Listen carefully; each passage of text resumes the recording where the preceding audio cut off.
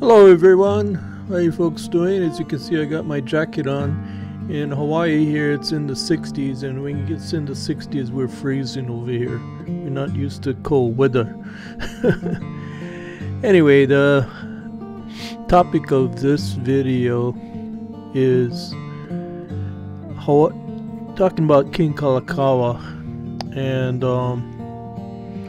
there's a belief going around, and it's very strong. It's a belief that Hawaii's last king was killed by drugs, and some people even say that he was murdered by drugs.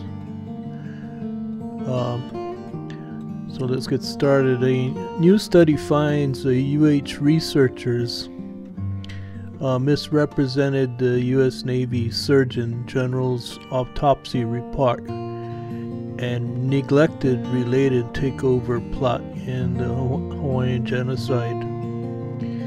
Now, evidence shows that Kalakaua was killed by medical manslaughter and probably murdered. A new medical legal review of forensic and historic facts by Harvard-trained public health expert, and this is by Dr. Leonard G. Horowitz. So he's the one that's presenting the evidence. The evidence is that the University of Hawaii psychiatrists misrepresented autopsy findings at the time that King Kalakaua died of failing organ systems, and that was the what they said that caused his death, concealing obvious drug side effects and caretakers' negligence amounting to minimally manslaughter. Okay. Now, UH medical researchers publishing in the esteemed Hawaiian Journal of History, and I've read that. It's very interesting, but no mention was made of the drugs. Were found to have breached common sense and ethics rules by fraudulently misrepresenting the last Hawaiian king's obvious death from a combination of 6 prescribed and non-prescribed drugs. And these are the drugs, including opium, chloroform, marijuana, alcohol, cocaine, and nicotine. So the combination, it's believed now that the combination killed King Kalakaua. Now, the new evidence in history of concealing medical legal facts explaining the king's mysterious death in 1891 raises justifiable outrage over growing evidence of murder and cover-up during the king's adversaries during the overthrow of the Hawaiian kingdom. Okay. The contested article was published by UH, whose founders were directly involved in the coup d'etat. Okay. So now,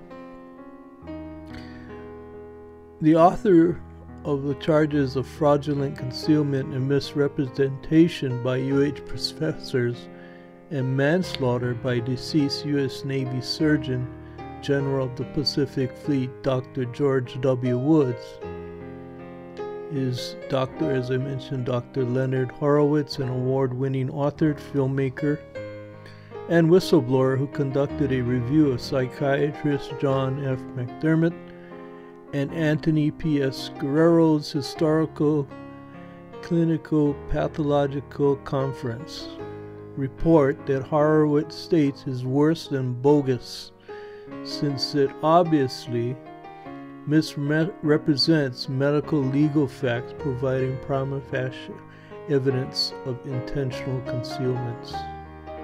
So he's calling it bogus. Okay. Now, the UH publication raises probable cause to consider murder or manslaughter of the king, aided and abetted by the founders of the university identified in Horowitz review. Okay, Now, we got to go back in time and take a look at what was going on during that period of history. So let's look at the late 1800s, the time of Kalakaua's death. During the late 1800s, slavery and the merchant marine commercialized the so-called feel-good drugs, and that was opium, alcohol, and sugar in Hawaii. While the kingdom's immigration laws favored open borders and European competition with the US and China. Okay. Now, opium production during King Kalakaua's reign was exploding. 5 years after his mysterious death, 41,000 tons were produced and shipped from Afghanistan by mariner merchants. So that was a big thing, opium drugs.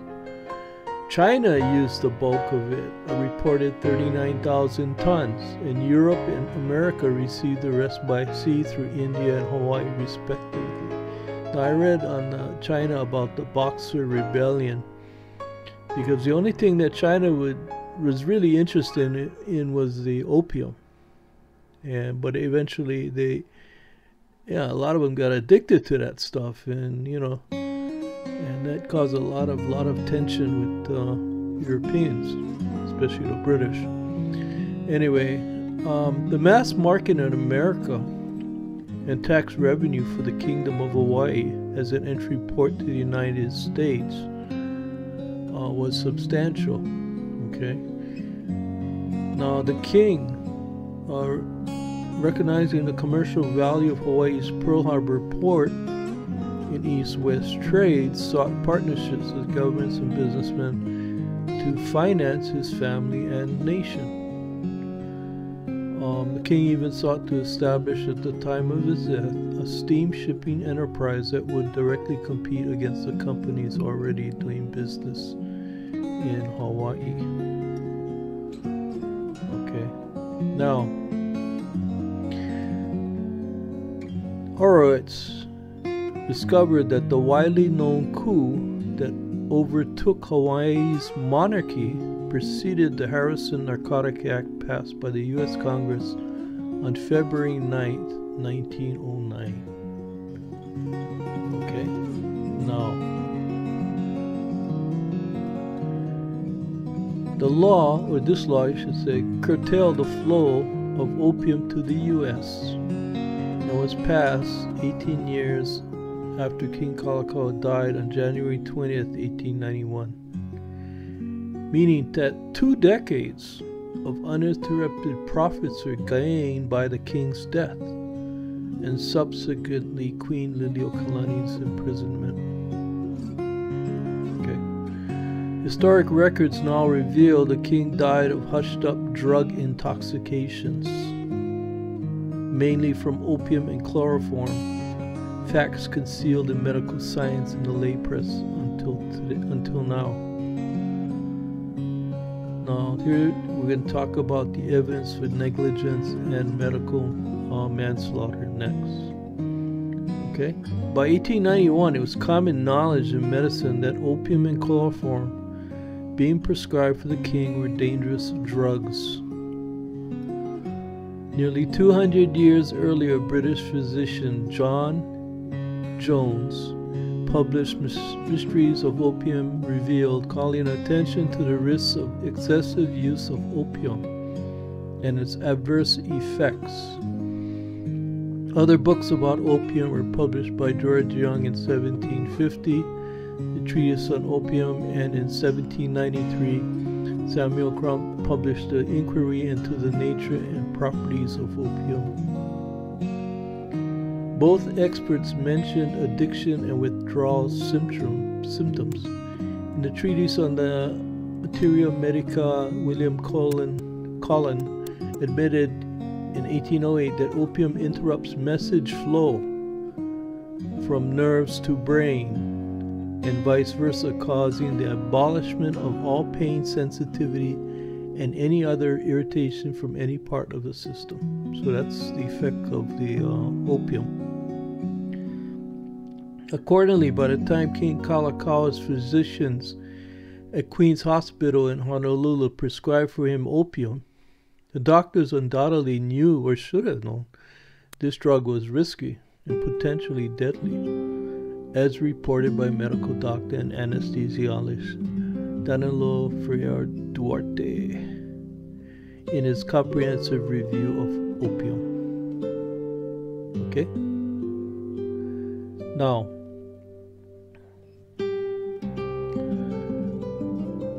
the belief that opium would not cause individual or collective damage started to tumble in 1830. And in 1860, this drug would become a medical and social problem as a function of mortality data. According to these data, 1/3 of all lethal poisonings were due to opium overdose, taken both as a source of pleasure and with suicide intentions. Okay? Now, but opium was not the only drug being regularly given to King Kalakaua. The king was being prescribed chlorodyne containing a mixture of alcohol, cannabis, and chloroform besides opium. So it is believed that the combination is what killed him. And this is evidence of fraudulent concealment and an ongoing conspiracy to defraud the public.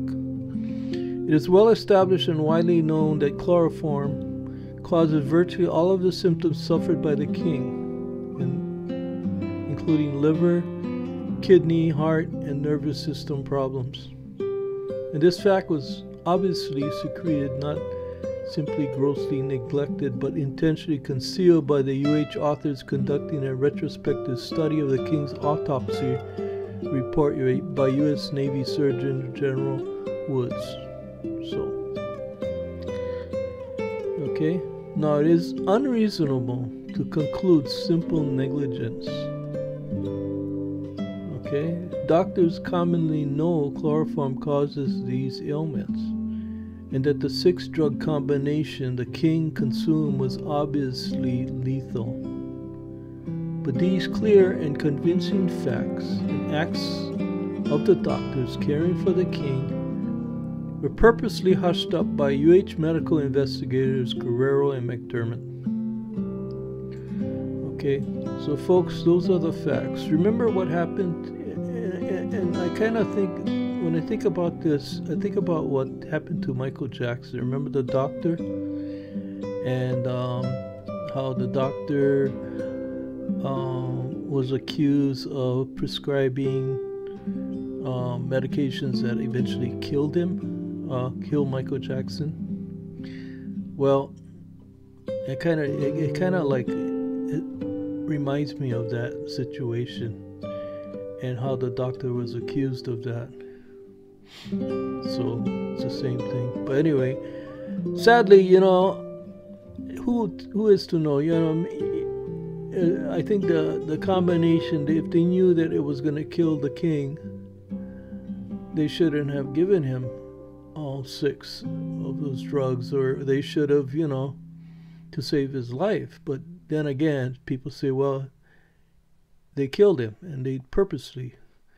So whether we know it, that was negligence, or they purposely did it or killed him, we will never know. But those are the facts, and a lot of it points to actually that they did kill our king, Kalakaua.